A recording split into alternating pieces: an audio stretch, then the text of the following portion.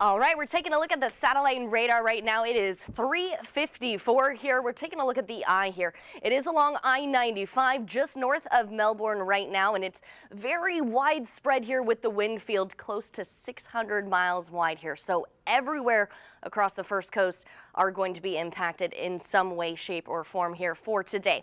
All right, let's take a look at the cone right now. This is the latest update from the National Hurricane Center from the 3 a.m. update, excuse me. Winds now 75-mile-per-hour sustained winds moving north to northwest at 14 miles per hour, and then it'll continue to shift back towards the east by about tomorrow morning.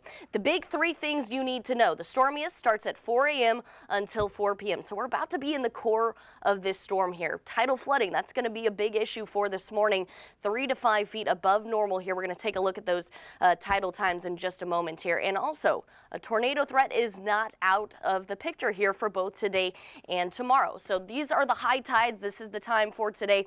Biggest concern will be St. Augustine at 9:29, as well as Jack's Beach. That's at 8:57. So we're going to keep a close eye out for that. That's going to be our biggest concerns as far as flooding goes. Let's talk about the winds here. It is kicking up here. We already talked about the records there.